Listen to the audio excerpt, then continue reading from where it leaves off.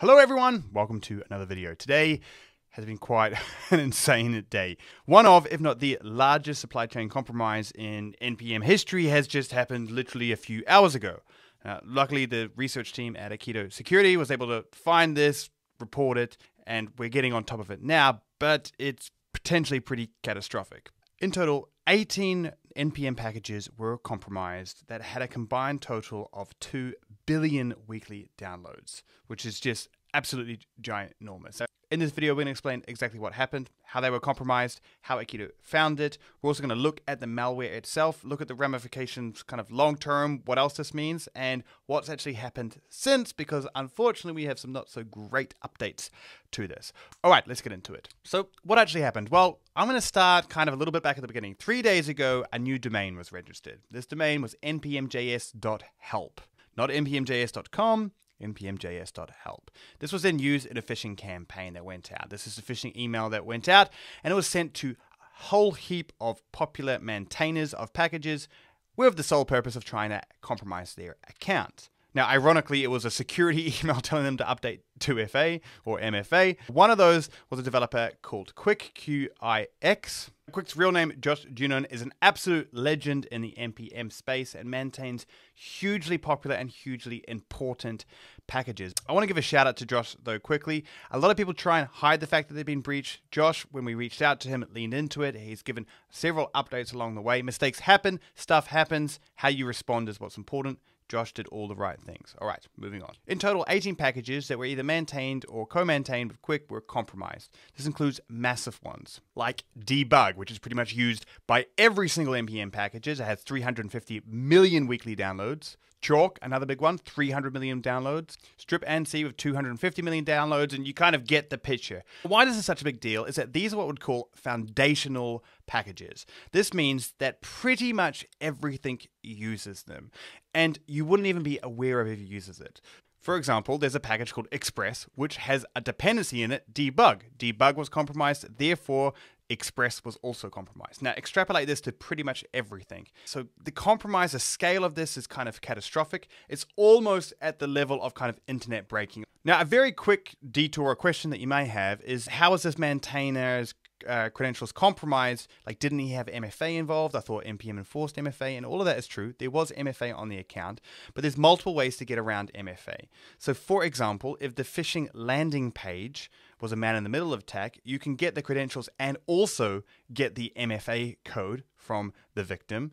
Another very likely scenario is that it was stealing session tokens and not just credentials. And what a session token can be used for is to bypass MFA and interact directly with NPM. So MFA isn't bulletproof in these situations. It does help. However, as we can see, it can be bypassed. So what does the malware actually do? Now, before I get into that, let me ask you a question. If you had just compromised most of the internet, what would you do? Well, whatever you think you might do definitely wasn't what this guy did. Well, it's not what I would do.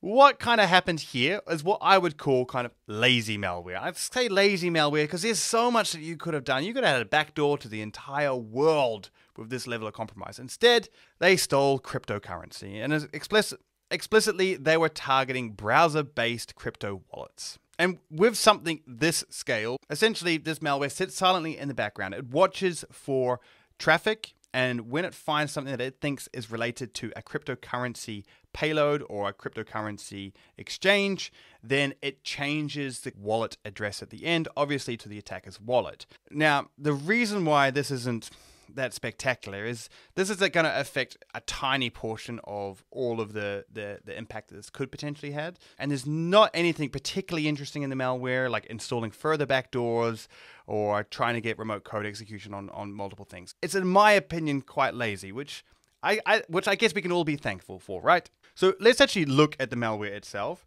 Here we have a package, and in here in the code viewer, we can see the code. And it's line 4 that the malware is on. And you might be thinking, well, line 4, just line 4. Well, if we go around, you can see line 4 is actually quite long. This is a technique that a lot of attackers use just to keep everything on one line so that actually you can't see it when you just have the scroll bar open. If we actually open this in the code viewer, we can actually see that this code is actually quite long. It's heavily obfuscated. This is exactly what malware looks like. Now, we can actually break this apart. We can go through and see what all of this actually does. But essentially, the key parts are this. It injects itself into the browser. So it hooks functions like fetch or XML HTTP request, and also attaches itself to wallet APIs, for example, window.ethereum. And then it ensures to kind of intercept this traffic, both web traffic and also the wallet activity. This is what it's trying to intercept. From there, it's kind of just scanning all this network packets, all this interaction for anything sensitive, particular, as I said before, kind of cryptocurrency wallet information. So that's what the actual malware does. So what should you do if you think you've been affected? So this doesn't just affect kind of developers and software. This affects kind of pretty much all users of the internet. So if you're someone that has cryptocurrency, especially if you use browser-based wallets, you need to check your activity. Now, there won't be random activity there, but if you have made a transaction, you want to make sure that this actually went to the right place. So this is today, it's the 8th of September. So if you've done anything on the 8th of September, you're going to want to double check that has all gone to the correct locations. If you are a developer, then what you're going to do is make sure you're not running the malicious version. So in the links of this video, there's going to be all the malicious versions. What I will say is they've all been removed, so they no longer exist. However, you could have upgraded them if you build your application during the window that they were open. Fortunately, we did detect it quickly, so it was only a few hours, that window. From looking at the malware, I can say that it doesn't appear like the attackers would have been able to steal any environment variables from you. It doesn't appear that they're going to be able to kind of persist access into your infrastructure from this. However, out of abundance of caution, always revoke credentials that are very important in this case, and always just monitor traffic for anything suspicious going forward. So, what's the updates? What's coming up next? Well, unfortunately, this isn't over. It may be over for packages that belong to Quick. However, there have been a lot more compromises that we can attribute to the same threat actors. In the last hour, proto-tinker-wc was also compromised by the same threat actors. We can see the malware in here that is identical. This isn't such a big project, but it alludes to a longer thing. This means that this phishing email, as I talked about at the start, has gone out to thousands of maintainers. Obviously, Quick was the biggest one that actually was compromised so far. However, we are seeing that more have been. So we can expect that this compromise is going to continue. Well, that's the latest of what's happening here. The first link is our blog, which will be updated dynamically with any more information that we have. I will also link some other resources down below if you want to extend your reading. Well, I hope the day gets better, and I'll see you all in the next video. Oh, don't forget to like and subscribe. Do all that stuff.